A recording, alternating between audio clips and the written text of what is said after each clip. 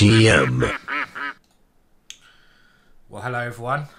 We're back with the speed runs, and I'm just going to play two games. We're going to keep it a bit shorter now because the games are getting a bit tougher. We're looking at the 1800 to 2000 range, what typical mistakes we're going to see, what we should be trying to think, and what we shouldn't be trying to think. I'm playing with the black pieces in this first game, and we're going for a French defense, and my opponent playing the advanced French. I think at this level you have to study the exchange in the advanced the most.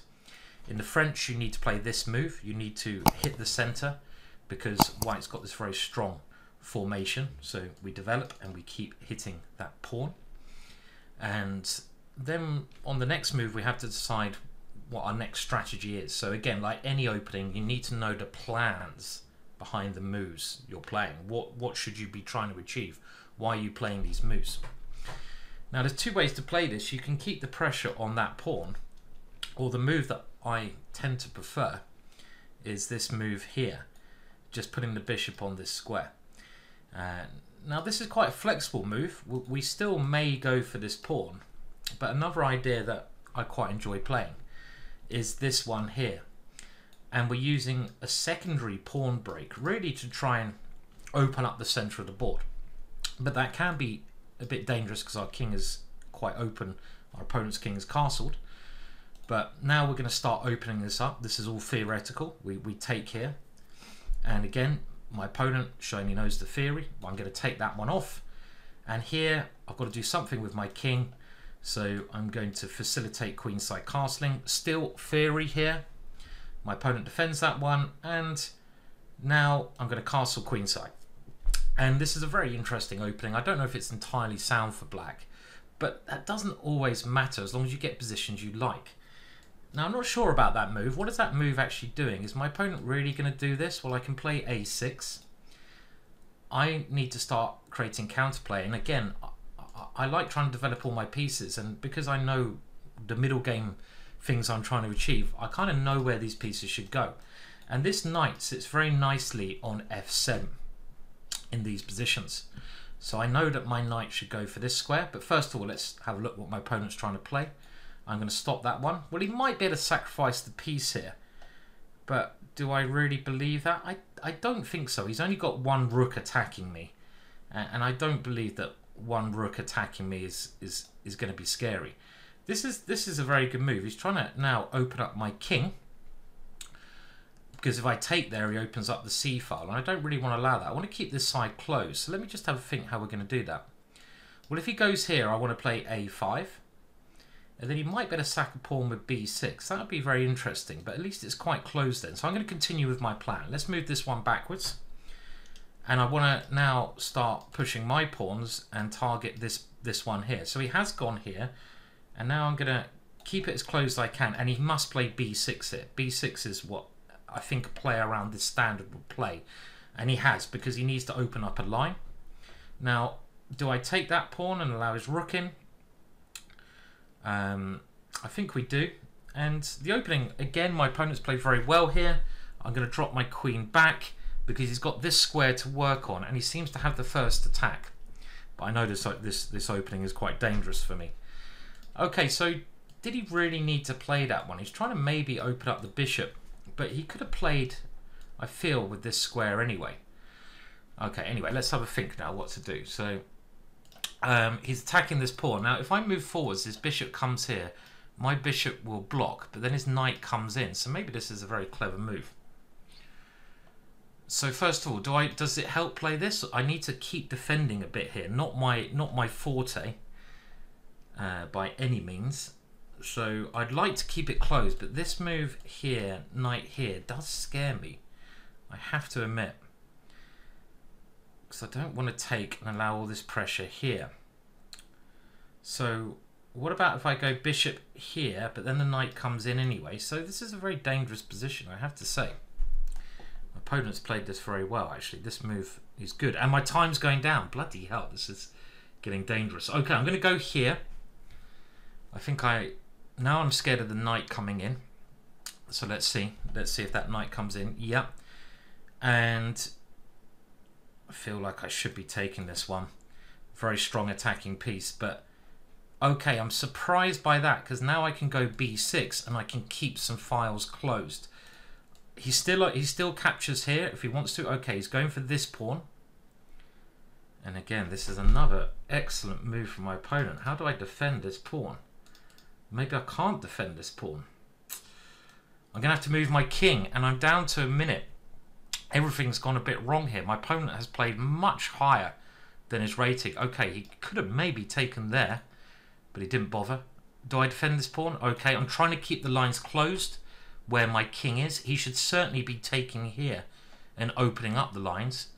He has. Again, another great move, and I think he's pretty much winning now, as long as he finds the right continuation. So we have to have a look at this afterwards and see where I went wrong, because clearly this game has not gone my way at all. I'm still not gonna, I'm obviously gonna try to keep fighting. Okay, so let's go here and try to create some counterplay on this side of the board. When you've got a bad position anyway, okay, he's just simply taken it. I was hoping that the open H file might help me, but I honestly can't see how it does too much. And the problem is, again, this rook, I'm going to actually allow him to take that one, because I don't want his queen to come in. I've got 39 seconds. I'm material down. If I'm allowed to play this move, I'm okay. So, of course, he should push his pawn forwards. Another excellent move. He's playing all the good moves. I'm relying on these pawns to give me some play. And another good move. He's just trying to get rid of this good bishop. I'm trying to keep a blockade on his pawn here. So I'm trying to keep it as closed as I can. But now something like this, he continues playing excellent moves. Again, I've got two defensive strategies. I'm trying to keep the position as closed as I can. And he plays this. He's calculated brilliantly. And this is just going to win the game, I think. What great play from my opponent. Okay, we're playing on to the end, but this was a fantastically played game. Well, I might have to just resign. There's no real hope here. In this position, these two pawns are not really going anywhere. So this is actually the first loss that I've had so far.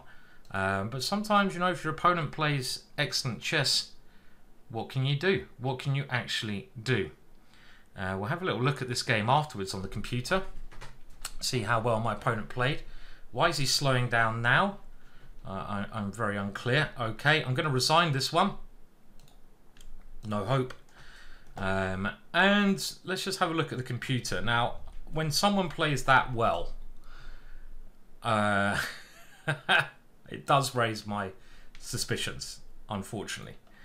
So let me just get the whole screen grab, and let's see. Bear with me 1 second, please. And let's just see. You can try to guess what his accuracy level was there. I've got a feeling it might be pretty damn high. So let's have a review at the game. And it's 90%.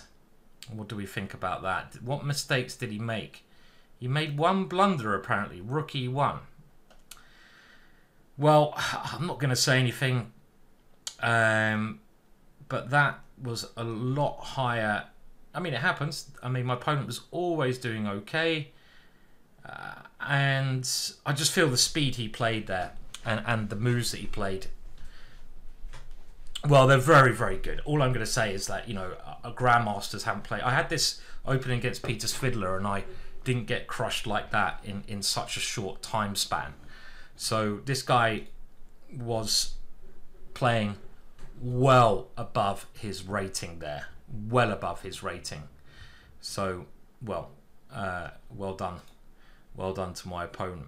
Okay, well, let's see if we can win a game now. I will play the other French line in future. Well, you know, I should review that game, but because I'm trying to help you guys, you know, there wasn't really any mistakes on my opponent's part. I mean, it was really, what did I do wrong? And if we have a look, I mean, I wonder.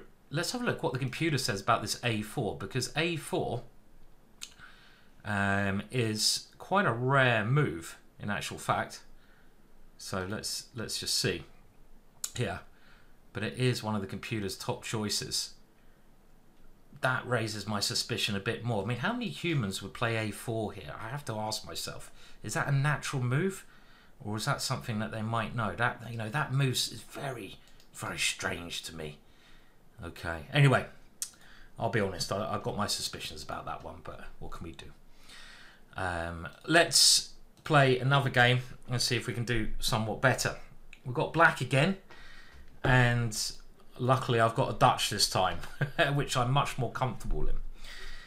Now, I like playing these two moves first because my opponent going for a London system now. I find it a more flexible way to stop a lot of gambit lines that white plays. I'm going to bring my knight out, control the central squares, and then my opponent playing the London system. So a lot of you might be intrigued to try to know what to do against the London system. Well, the good thing for black against the London is I can at least get my bishop to this diagonal. So I'm going to do that first, because in the Dutch you don't often get your bishop to this diagonal. Now what I recommend in my chessable course is bishop d6 here, and I feel that this is a good way to equalize, to keep things relatively simple. Yes, I've got double pawns, but those double pawns can be used in the center very nicely. For example here, and remember my bishop is a very nice piece here. I'm going to simply castle, and if this is captured, my knight comes to the center, and here, well, this knight, again, we've got to try to develop our pieces. It's actually pretty much best placed over here. We don't want to leave it on the queen side. And this move is something I'm going to rely on. So I know from, again, working on this opening that these two knights work very well here. This knight can now capture the center. I can go d6 here. I don't see what the problem is. This is, you know, double pawns in the center is often a good positive thing because you control more squares. So I like these double pawns. And now this is maybe my natural next move. After pawn takes, I have to think what I'm going to play. Am I going to play pawn takes there? Or something else? I mean, we can do other things here, but this is the natural follow-up. I'm also thinking that I'd like to play this kind of idea, but I can't play there now because it would lose a pawn. So I need to support this square. I could play, I don't want to put my queen on the same file as the rook, but I could play something very tricky like queen b8. If my opponent castles, is e5 going to be very annoying there? I think it is. Let's have a look at this weird move. So here, my opponent played this without thinking. Mistake. Clearly, he should have been thinking, why did I play this move? And what was I trying to achieve? Because I think now that I get this in, my idea all along is defend this pawn. He's got to be very careful about this square. And I've now gained what I expect is an opening advantage because this is a big threat. And my pawns look very nice. I don't know if my opponent could have stopped that plan, but he didn't even consider it. So remember really to get into the mind of your opponent. Okay, still a position. I mean, my center looks very nice, but that's all it is. This knight is very bad. I'm looking at his pieces. If I go, I want to go for his king. What about something like this? Quite risky. I could try to centralize my queen, but then he takes and he has this square for his knight. Looks okay for him. So I could even try some pawn sack here, here, here, but then he has this square for his knight. So I'm gonna just push this one, blocking his bishop off. It does block mine off as well, and I really want to centralize now. But after takes, bishop takes, I think this is okay. I don't mind swapping this bishop for this knight because this bishop is now blocked by the pawn. So I'm thinking about exchanges I'm happy to play. I don't think his bishop is particularly fantastic here. Now, I'm going to continue with this move, but as soon as I played that, I'm not so sure I'm happy with that one. Okay, now this square should definitely be used by a knight, right? But I want to, okay, if I take, is this check annoying? Let's do it. Let's do it. Let's just shuffle my king away. I could go for an ending, but let's just shuffle this. I want to try to get this move in next, ideally. Take over the open file. And I'm sort of relying on my little bit extra space with this pawn on e4. And I'm also thinking maybe I can play this move. So, okay, so he's going for exchanges. And this makes, again, I think this is a good move. Well, I have to really take that one. And this queen is quite annoying. So this bishop is still bad. Is it now time to try and do something on this area of the board? Okay, it's not really achieving a great deal. But I do have pressure against f2. Let's play this one. He must capture, I feel, because this pawn's going to be too dangerous. My opponent's playing so well today. They are really playing excellent. The level of chess has really shot up around this mark. Now, I was hoping I'd have something here, but do I not have anything here? What about knight here? If he captures, I capture and take the rook. This one seems like a safe move to me because I'm taking on f2. I mean, this is my whole point all along. He's got to be very careful. My threat is to take here. This loses immediately to a back ranker. My opponent's only been let down by this little tactic, and I had to see this in advance. The queen f1 is going to be checkmate, and this one coming in. Pretty good game. I think my opponent played pretty well around most of that one. We'll do a little check on the review. Oh no, we can't because I'm not a premium member. Great.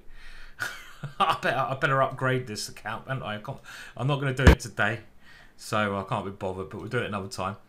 But where did my opponent go wrong there? I mean, generally, this all seemed fairly normal. I'm very comfortable here. I'm at least equal. I think this is a nice setup for me. And my opponent loses time here. Maybe I should even be coming in straight away with this knight. Maybe this is the way I should play. Queen b8 looked very interesting, though. And my opponent didn't really look at my plan. And this is all very normal. I could probably play it better around here, but I'm just playing it simple. And I'm relying on my pawn structure to at least mean I'm not worse. I don't want to allow this knight here without being able to capture it because it's too strong. And now I'm just trying to swap off his active pieces. So I'm actually playing quite defensively. We're trying to get rid of his active pieces. My threat here, mini positional threat, is maybe to take over the file, so he makes more exchanges. And now I'm at least equal. Probably white is okay, but this move really discombobulated my opponent. You know, when your opponent starts coming at your king, you should slow down. He played the right move. I don't think he can allow this pawn to do anything more. And now he really, I think, had to keep his rook on this pawn. What should he play here? Well, actually, if I was white, I might be thinking of things like queen c1, because the queen exchange might be okay for him, because this pawn could be weak. And I don't want to allow anything with e3 at the wrong moment, so I want to cover this square. So my queen looks very nice on e3. I'm just trying to reposition, and I'm trying to stop all my opponent's counterplay. But I think the two mistakes my opponent played here, he didn't really look at queen b8 and see what I'm trying to do. And in this position, he didn't really realise that my whole point is that I'm going for f2. And after this move, he only took like 10 seconds to fall into a checkmate.